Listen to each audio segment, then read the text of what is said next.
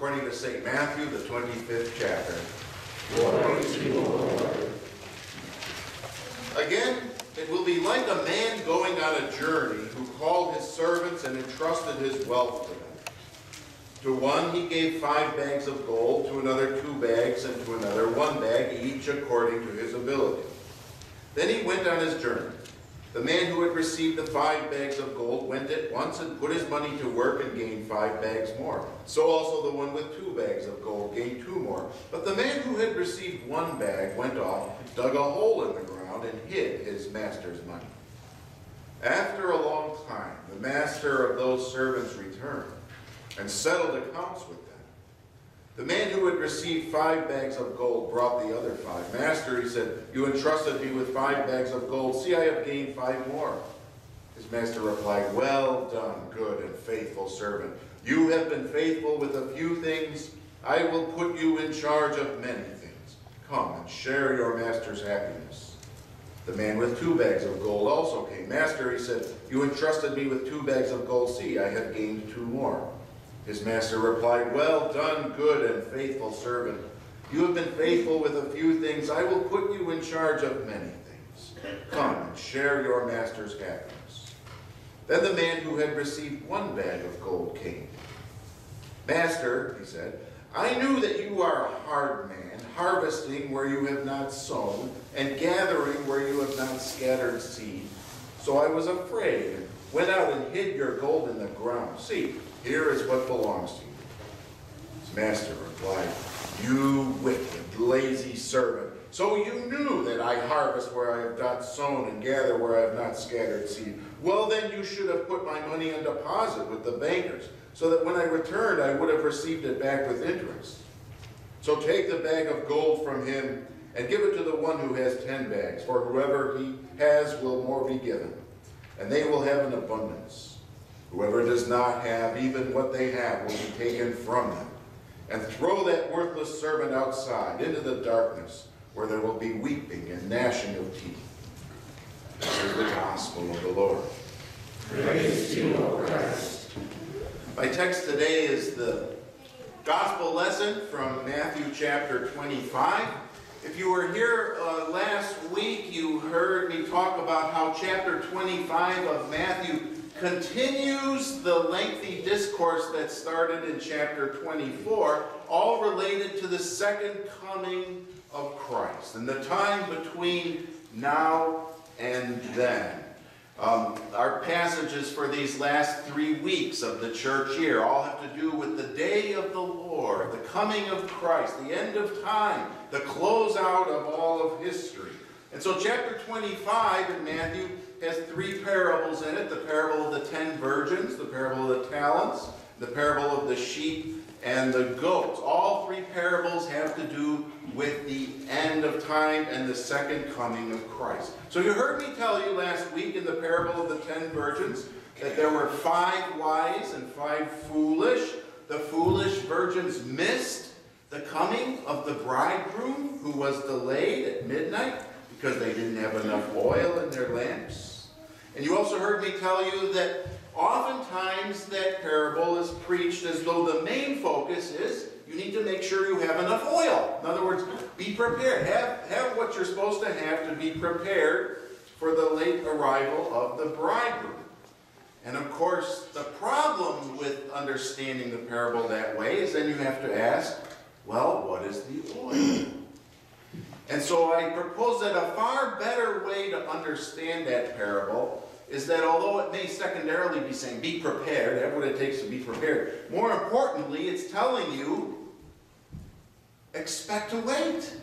That the coming of Christ could happen at any time, but you also have to expect to wait. Be prepared that you may have to wait for the second coming of Christ. Now, you know a little something about waiting, don't you? I wish I could think of one occasion to make this more vivid, but I just couldn't. There were so many that came into my mind where I was called to go to the hospital for somebody that was near the end. So they're all plugged into machines, oftentimes not conscious. You step into the room, it's hushed and quiet. except for the beeping of all the machines. Outside in the waiting room is the family waiting. Waiting. We have to wait sometimes for our suffering to end. We have to wait for our vindication at the end of time. Romans chapter 8 tells us that all creation is waiting for the revealing of the sons of God, the final day when God's children are going to be put in their rightful place. We wait for our eternal reward. But how do you wait?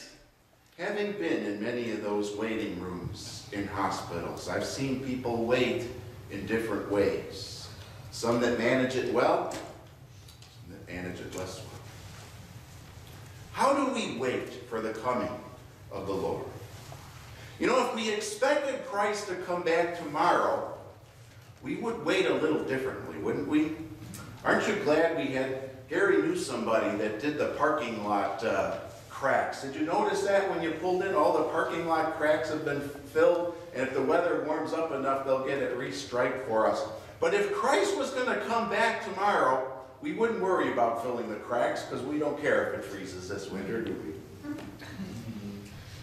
Or you maybe have noticed that the church talked about having an endowment fund, and at the next voters meeting in January, there'll probably be more discussion about an endowment fund. It's actually in our Constitution that we're supposed to do it. We just never have done it.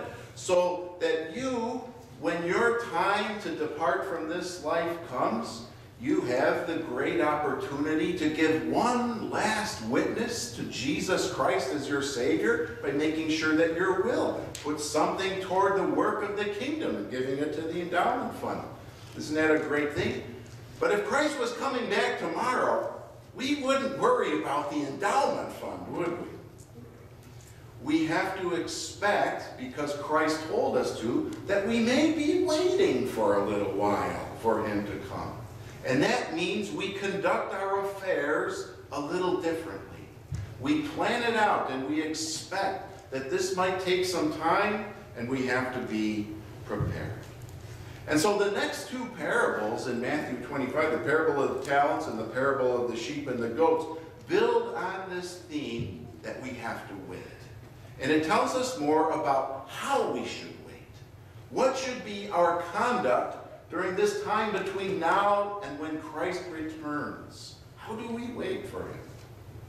Oh, to be sure, these two parables are on the same track as the parable of the 10 virgins, reminding us that we have to wait. In verse 19 of our text today, the master who went away, it tells us that after a long time, the master of those servants returned and settled accounts with them. You hear that? That it might be a long time.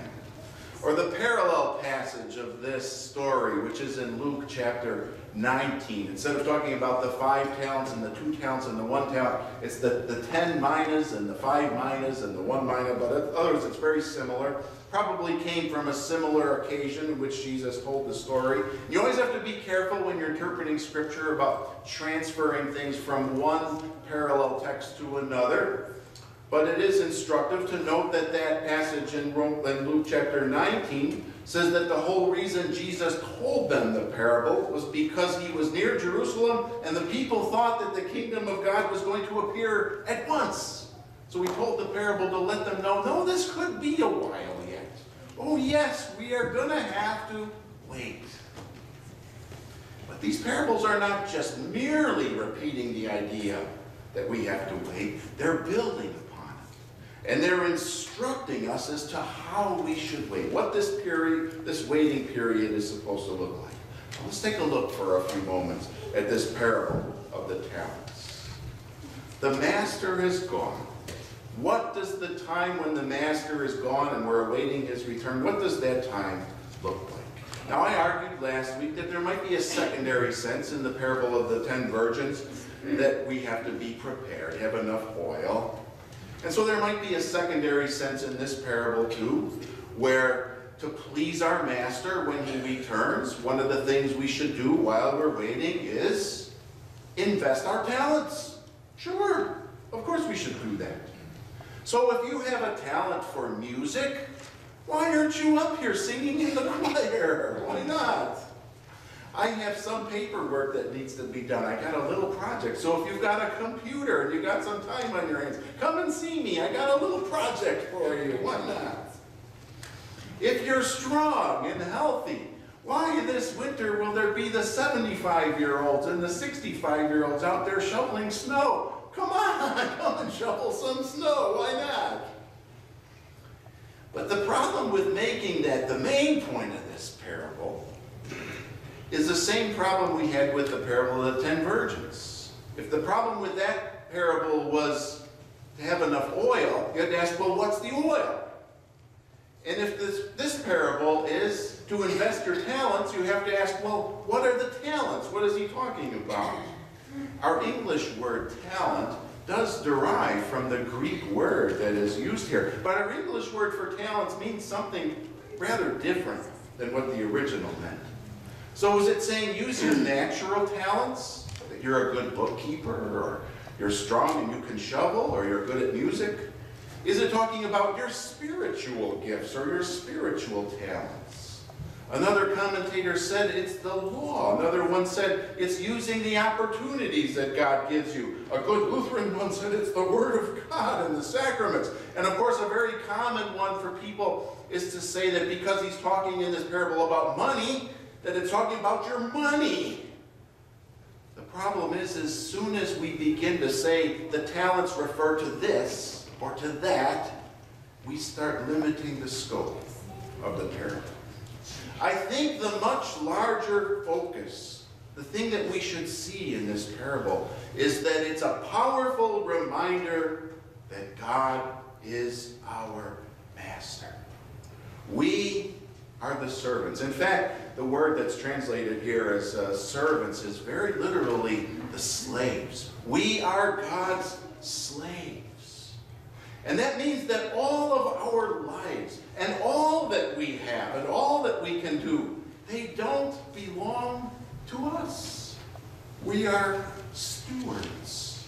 We're responsible for handling these things, not for our own benefit, but for Him and for His benefit. Any Lord of the Ring fans in here? Any place? A couple? So do you remember Lord Denethor, the steward of Gondor? He acted like the king, but he was not the king. He was the steward. He was responsible to take care of the kingdom until the king returned, and hence the third book of the series, The Return of the King.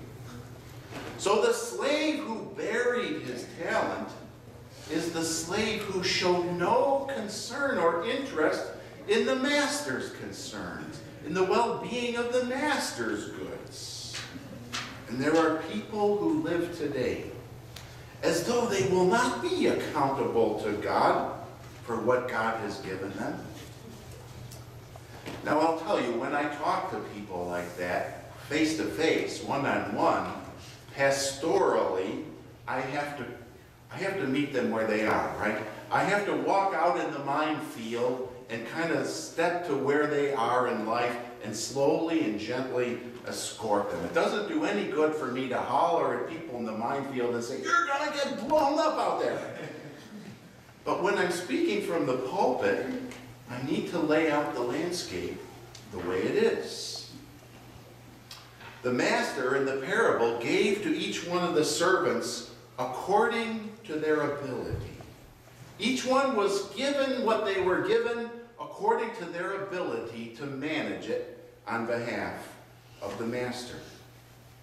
So if you can't manage what you have for the Lord, maybe the Lord should give you a little less. Talked to somebody who said, "I work so hard Monday through Saturday, and Sunday's my only day to rest. It's so hard for me to get to church because it's the only time I have for myself." Well, maybe if you've got so much work to do and you have so much responsibility, maybe the Lord should take a little away from you. Someone said, "I can't afford to give more to the offering for the work of the Lord." And maybe their life is too large. The Lord needs to scale it back a little bit. Or Sunday's my only day for the family. Well, maybe the Lord importance to take some family away. Let that sink in for a second. Do you feel the terror of the law? The rumbling, distant thunder of God's demands. Whatever excuse you come up with, no matter how good that excuse is, He gave you what you have according to your ability to use it for Him. If you're not using it for Him, maybe He will take it away and give it to someone who has, so that they will have an abundance. The fact is, brothers and sisters, He is God, and you are the slave. Everything you have and are and do is for His concerns, not for yours. Oh, some people don't like to hear a message like that. I hear that according to polls, we have more atheists in America than we've ever had before. But of course the scripture says that everybody deep down inside knows that there is a God. And so people don't choose to be atheists because they're convinced by the logic of the arguments. They choose to be atheists because they don't like the truth, because another belief is more pleasant than the demands of the law. Or perhaps they just ignore it altogether. But there's no way to get away from it. There will be an accounting when Jesus comes back on the last day. But let me take this another step. The third slave, the one who buried his talent, he was in trouble because of what he did, or really because of what he didn't do, because he didn't invest it for the Lord. But do you know what his real problem was? His real problem was what he believed. You see, everyone believes something, and you act according to what you believe. If your belief is wrong, then your actions will be wrong. So we hear in the parable how when the master returned, that third servant said to him, "Master, I knew that you were a hard man, harvesting where you have not sown and gathering where you have not scattered seed. So I was afraid and went out and hid your gold in the ground. See, here's what belongs to you." What was his problem with the master? The master was a hard man. The master reaped where he did not sow and gathered where he had not scattered. In other words, in the minds of that third slave, God was not fair. How many people struggle with that? God is not fair. It's a huge problem for people. I've talked to so many people through the years that if you can cut through all the muck and get down into what they really believe, many people will say, God didn't do right by me. It wasn't right that God had me be born in this family. It wasn't right that God gave that person this and only gave me that. It wasn't right what God let so-and-so do to me. It wasn't right what God had happen in my life. God isn't fair. In fact, we read about this third servant. Jesus goes beyond the parameters of a story and says that this third servant is cast out into darkness where there will be weeping and gnashing of teeth. Weeping and gnashing of teeth is Jesus' favorite expression for hell. And think about what that is, gnashing of teeth. Hell will be filled not with people going, "Oh God, give me another chance. If only I could do it again, I would serve you this time." No, hell will be filled with people going, God wasn't fair. I don't like what God did to me. I hate God. And even suffering in hell, they will be rebellious against their master. Well, I'll save my talk about the justice of God for another occasion.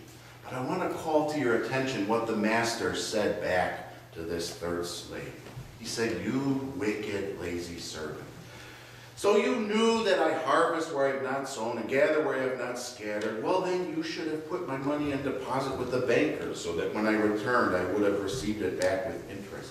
See, if we really follow the implications of our feelings that sometimes God isn't fair to us, then we should work even harder to please Him because we know that He's a hard master. No, the real problem is that we are wicked. And so in the very first sense, it wasn't what this slave did or failed to do that got him in trouble. It was his distorted beliefs that got him into trouble. By contrast then, the first two slaves, the ones who pleased their master, did so because they understood that God owns all things, that we are his stewards, that we are here to bring him honor. Their beliefs were in the right.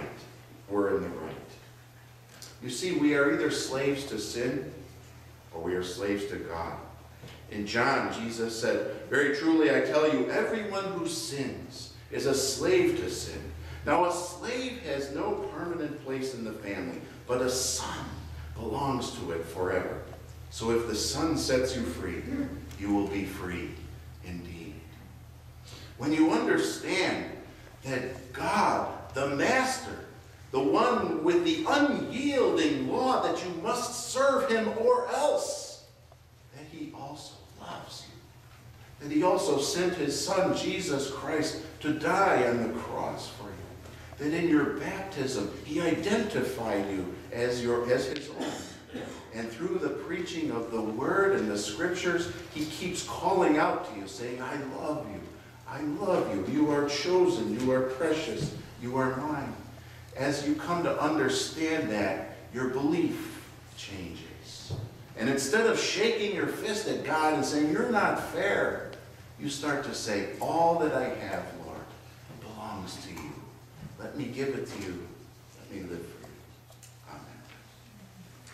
Now, in place of the confession of the creed, which we would normally do at this point, I'd like to ask if you would stand, and we're going to read the second article of the creed, along with the meaning of the second article, according to Luther's Small Catechism.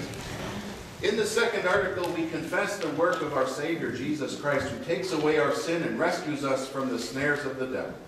We confess, "And in Jesus Christ, his only Son, our Lord, who was conceived by the Holy Spirit, born of the Virgin Mary, suffered under Pontius Pilate, was crucified, died, and was buried. He descended into hell. The third day he rose again from the dead. He ascended into heaven, and sits at the right hand of God the Father Almighty. From thence he will come to judge the living and the dead." What does this mean?